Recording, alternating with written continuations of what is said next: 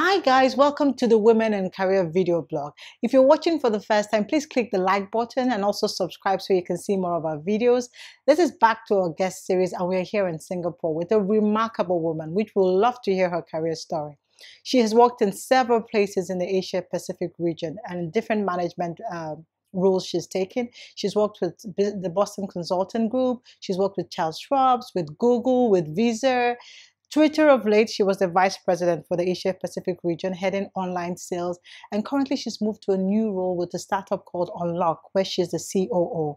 We are grateful and happy to introduce Aliza Knox. Aliza, thank you so much. Okay, Aliza, it's good to have you on the series. Thank you, Jane. It's good to have you in Singapore. It's so much fun to have you here. It's good to be here. So we are back to the questions. Like I told you, we're going to be asking you so many questions, but don't worry, I'm sure there are questions you can answer.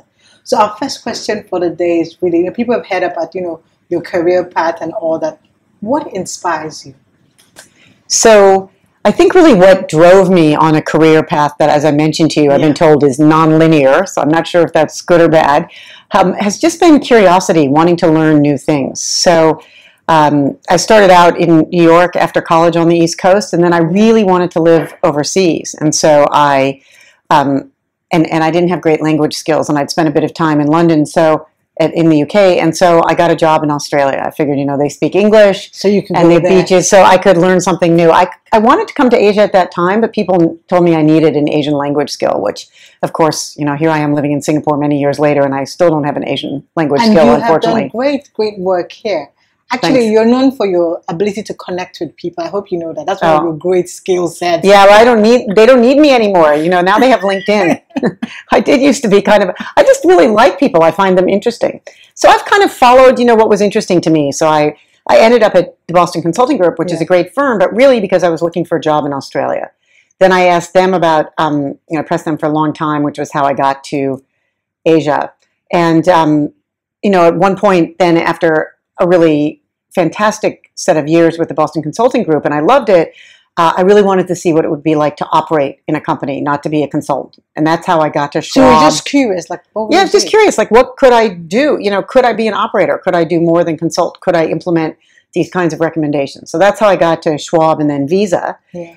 And then while I was at Visa, I actually met Vint Cerf, who is one of the founders, the real founders of the internet, who is an evangelist at Google. And in talking to him, I became really interested in what Google was doing, and even though I had no knowledge of, the internet per se or online media, technical skills, I said, hey, do you think you guys would ever hire somebody like me? I'd really be interested in learning something new. And so that started a process where he asked for my resume, and I started talking to Google, and I ended up helping Google build the online sales channels in Asia.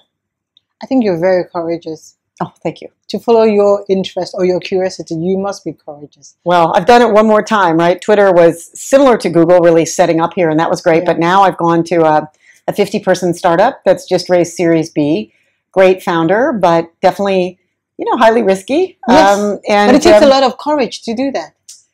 I guess so. I think it's more about deciding to, make a change and really learn something new. I haven't been a COO before. I have some things to bring to the company in terms of knowledge of Asia, knowledge of the international market, mobile and data space, and then there are lots of things I need to learn. Wow, that's interesting. I'm sure you can give us one more tip. So, okay, I think you asked me about tips. So this is totally different, but probably like you, I end up on a lot of panels for women in tech. How do you balance work and your rest of your life? And I don't really think there's a balance. I think there's sort of what you can cope with. But one thing I think someone said this to me a long time ago, and I've definitely repeated it, which is I really think if you're not somebody who is, if you are affluent enough, then spend more than you think you can on childcare. So if you've got two people working in your household for a number of years, my husband and I were spending more than one salary on childcare. Wow. And it gave us the freedom to both be in jobs that we wanted, to not have the stress of you've got to pick up a childcare at 5 or you have to drop off after 8:30. So it just meant that both in our marriage, for our dealings with our kids, for our careers, we didn't have that extra stress.